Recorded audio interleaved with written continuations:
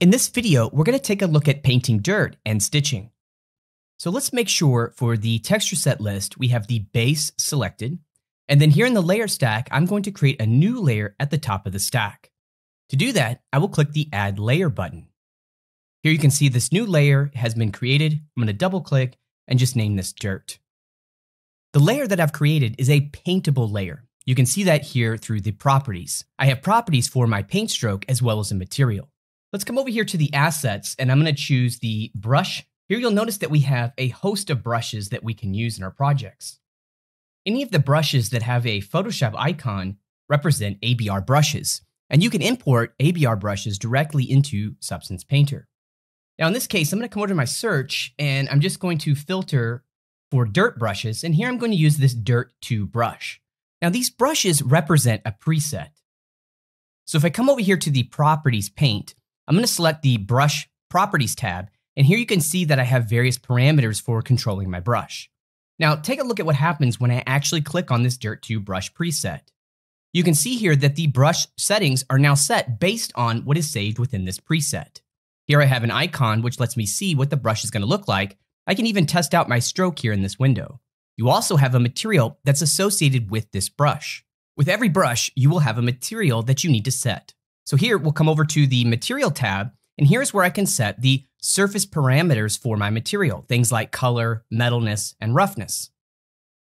For dirt, I'm only going to be using my color and my rough information. So I can click to turn off these other channels that I'm not going to be needing. Now for the color, let's click the color swatch, and I'm going to set a color value. So I'm going to use something like a color value like this. Now for the roughness, I'm going to increase this roughness amount by just simply dragging the slider to the right. So now that my brush and my material is set, I can begin to paint here in my 3D view. I'm going to focus on the skate wheel, and then I'll start to just paint, and here you can see that I'm actually painting directly on the object. I can hit Ctrl Z to undo.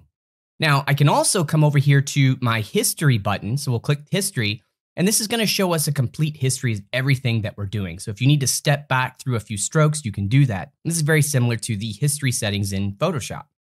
So I'll close my history, and now let's start to take a look at ways we can work with the brush tool.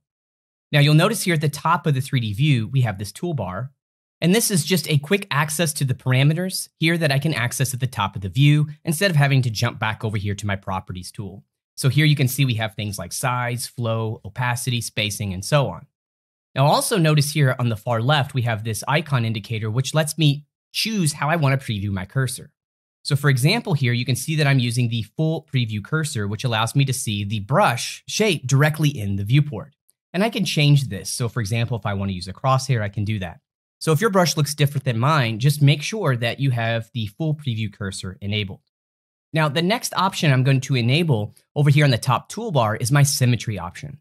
So if I click this button, you'll see here that my object is divided in half. And now, as I start to paint on one side, you can see the other side will update as well. So we're going to leave this Symmetry option enabled.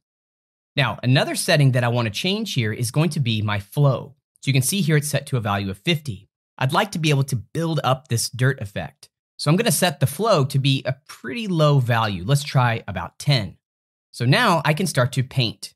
Now, one other thing that we're going to want to change quite often with our brush is the size of the brush. So instead of coming up here toward the top and changing the size slider, I can use a few keyboard shortcuts.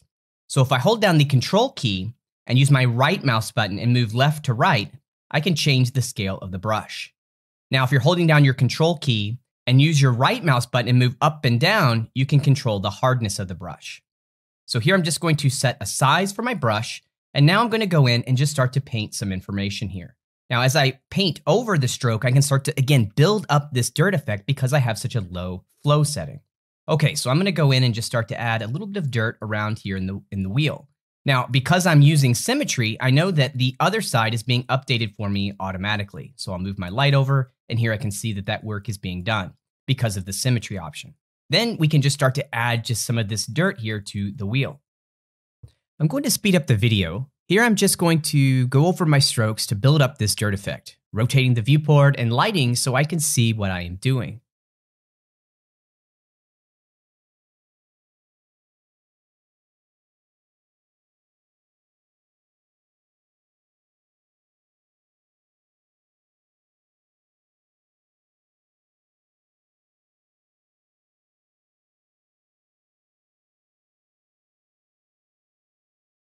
So now I've gone through and I've just added some dirt here to the wheel. Now I can also come over to my toolbar. You can see I have my brush, my paintbrush enabled. If I need to erase anything, of course I can use my eraser, and then I can come in and just erase what I'm working on here. So here I will hit Ctrl-Z to undo, and let's just go back here to my brush. I'm going to speed up the video once again. This time I'm going to paint dirt on the stopper and the bushings. I'm thinking about areas where the dirt would collect, or with the stopper, areas that would be scuffed. Take some time to play around with different brushes and experiment with the painting process.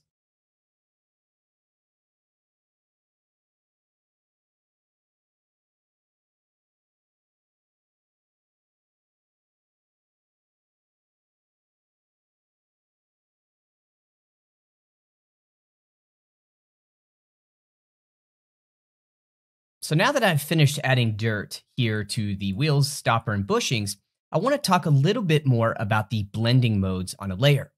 So you'll notice here that I have my layer, and then over on the far right, I have a set of blending modes. So if I click this drop down, I have blending modes. These are all similar to blending modes and how they work in Photoshop in terms of adding blending modes to a layer. Now we also have an opacity slider as well. So for example, let's say that I paint and I feel like, the overall look is just too intense. Well, I could just come over here and just drop the opacity down slightly if I need to. Now I could also change the blending mode. So let's come over here to our blending mode and let's set this to a multiply blending mode. Okay, so I think that's going to look a little bit better. And then what I might do is just walk this back just a bit by just decreasing the opacity slightly, maybe to a value of say 80. A special aspect of Painter is that you can paint using multiple properties of a material. For example, we set the material for our dirt to have color and roughness values. These properties are called channels. A layer can represent multiple channels, and each channel has its own set of blending modes and opacity. You can use this dropdown to target a specific channel in a layer. This will in turn allow you to set the blending mode or opacity for that given channel. Base color is selected by default, so setting our blending mode to multiply and opacity to 80 was done only for the paint strokes on the base color channel. So now let's take a look at painting stitching for the boot. So here in my texture sets, I'm going to make sure that I have the upper texture set selected. Once again, I'm going to come here to my layer stack and create a new layer. This is a paintable layer, and I'll call this stitching. Next, I'll come over to the asset. In my libraries, I still have the brush category selected, and I'm going to do a search for stitch. I'm going to be choosing this Stitches Straight tool. So single left click, you can see that it loads the brush parameters as well as a material. With this specific brush, I will be painting a full material, meaning that we have multiple channels enabled. Now for the base color, I'm simply just going to change this to a lighter value for the stitch. And here I can see the material preview update. Next, I'm going to zoom in on this area of the skate and let me use my Control right mouse button towards the right to set the size of the brush. And now I can come in and start to paint the stitching. Here you can see that as I move my mouse, I'm actually creating the stitches. Here I'll hit Ctrl-Z to undo that. And I'm going to come up here to my toolbar and enable this lazy mouse option.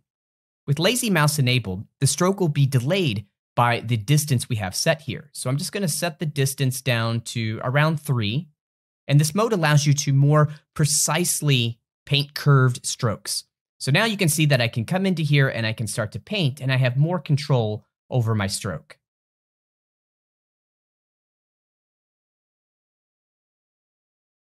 And by using the stitch tool, I'm able to create the stitching as a full material on the boot. I have taken some time to paint stitching across the boot. In this video, we discussed the brush parameters and that a brush has a material where you can enable multiple channels to paint on. Take some time to further paint on the boot and experiment with this stitching tool. And when you're ready, join me in the next video.